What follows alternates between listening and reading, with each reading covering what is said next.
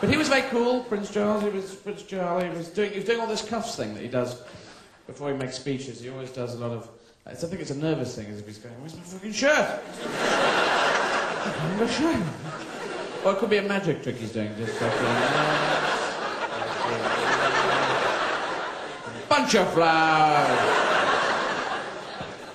So he was doing that, and the first shot went off, bang, and he just went, miss. The second shot, bang. Do you have a problem? I was watching the Secret Service people. They're always there in the suits and the jaws and the dark glasses. They have one hand always in there, as if at any point they could just go, bunch of flies! And they look so good, you know, they look so, you know, they give us this feeling of elite, highly trained. Oh, don't fuck with us. That kind of thing. And they're always sort of moving. You don't sort of focus on them because they're always shadowing. They never come in front of the, you know, person. They never come in front of, oh, come on. It's a bit too overactive as a kid. Come on, I'll take it all on. Come on. Yeah. Where's it gone? Yeah. They're just cool and calm and they're a bunch of flowers and everything.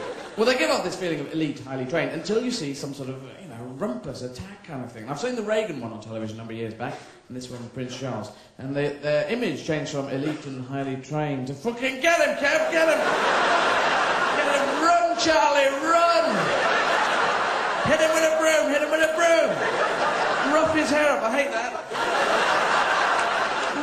Run for your life! Hit him with a bucket, bonk. That's not really what you want, is it? It just doesn't look controlled. You want the kind of Dr. Spock kind of thing, not Dr. Mr. Spock kind of thing, where he comes in and does that sort of thing there, and you go, poof. Not this sort of rough him up, pull his shirt down, strip him over. Yeah, that's what I think.